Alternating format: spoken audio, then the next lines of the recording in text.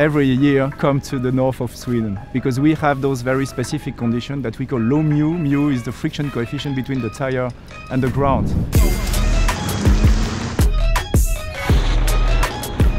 ZF is developing steer-by-wire systems for the front and rear axle. There is no mechanical connection anymore needed between the steering wheel and the front wheel. It's made by software, so we can derive any kind of logic between the steering feel and the chassis feel. AKZ is already on the market, but now the front axle is going to be wired as well, which enables you a more dynamic and comfortable ride with your car.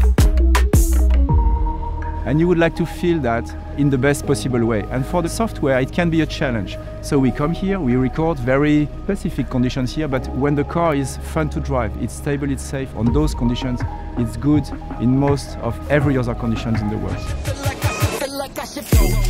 It's safe to drive, it's fun to drive. You can really feel the car understeers, the car oversteers, it's controllable. That's really premium. Our actuators are so small that we can even fit that inside the existing car. We keep the reach and rake adjustment of the column, for instance, so it's all good.